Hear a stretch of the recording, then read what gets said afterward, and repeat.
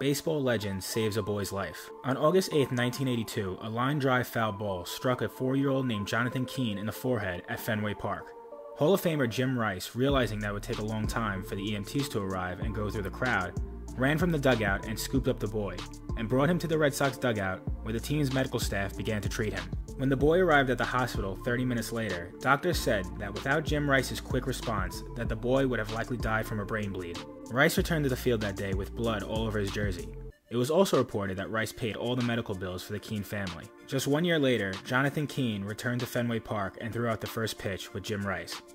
When Rice was inducted into the Hall of Fame, he said, "I've hit home runs, I've driven in runs, but as far as something that stands out, it's probably the picture when I went up into the stands and took the kid out of the stands who was hit by a foul ball.